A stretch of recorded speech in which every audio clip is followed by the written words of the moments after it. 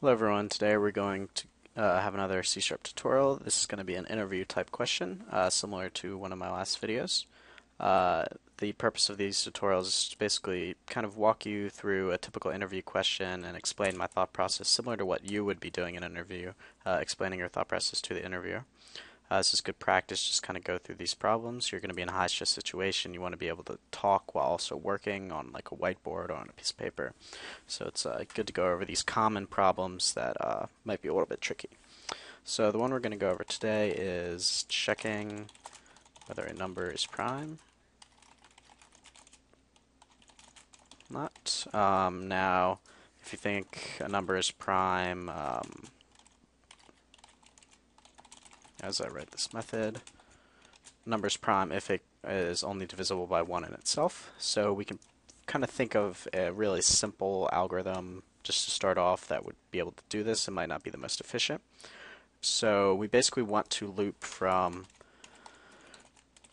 2, because we don't want to include 1 because every number is divisible by 1, to n being our number, just to check if there's any instance of a number in between these two that this n1 if this n1's divisible, then we want to return false on this. So just basically to write that into code from words, we start at 2, we go to n, we increment I, and then we check if n mod I equals 0. Then we know, return false. We know it's definitely not prime. And if that never happens, then we return true. So that's our very, very simple method. So let's go ahead and test that with is prime 5. Should return true. Good. Is prime 10. Should return false. Good. So we know this is working.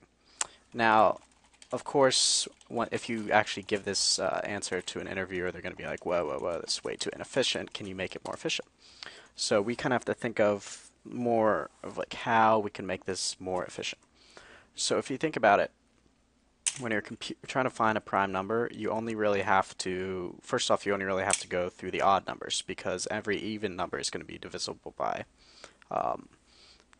2. So that gets rid of tons of numbers that we don't have to check anymore.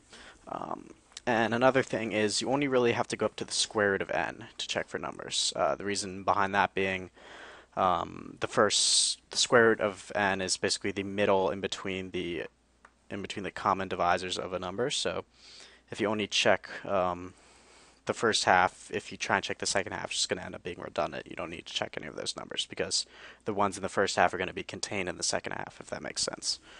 These are things you're going to want to talk to your interview about, like when you're trying to explain this. So we can go ahead and, well, the first thing we actually have to check when we do this method is whether or not pretty sure n mod 2 equals 0. Then we go and return false. Okay. Actually, we should probably do if n equals 2, just to check to see if it is 2. Or the best way to go about it. And then we can have our for loop from int I equals 3 this time because we checked 2. And then we just do I times I is less than or equal to n. I times I because this would mean the square root of n. And then we just do I plus equals 2. Because the reason I did plus equals 2 here is because we want to skip all the even numbers. So if you do 3 plus equals 2, it would be 5. That's an odd number. And the reason behind this, of course, is because we only want to check the square root of numbers. If you had I squared, it's just a little thing, I squared equals n, and then you solve that for I, you would have I equals square root of n, because you do the square root of both sides in order to get I, which is why we do that I times I, because we want to solve for the square root of n. If that makes sense, I just kind of rambled a bit there. Anyway, so after we do that, we can just basically do the same checking here, but in here, and that should do it. So let's go ahead and provide is prime 2 to here. Oh, build errors. Oops, forgot to return true. True is prime. Okay, so something went a little bit wrong here. This should have returned false, which means let's go ahead and change this. Maybe I was thinking a little bit silly there. 2, okay, true. Okay, y is prime 2 10, 10, if 10 mod 2 equals 0. We should return false. Okay. Of course, these are going to be problems that you're going to be running into. Unless you're much smarter than me, which could be the case. So let's try a prime number.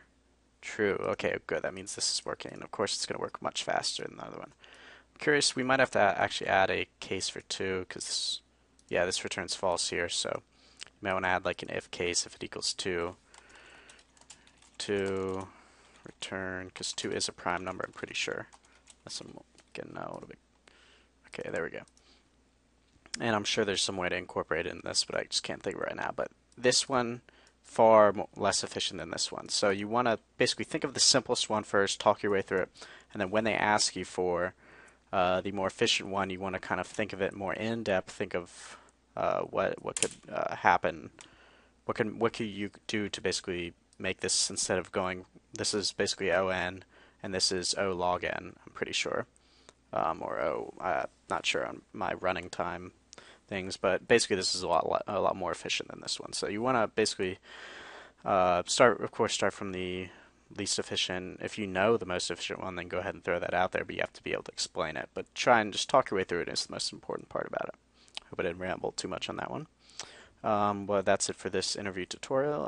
If you'd like to know anything more about C#, whatever, just leave a message, comment, rate, or like, which it is now. Make sure to do whatever. Watch more of my videos. Quackworth signing out.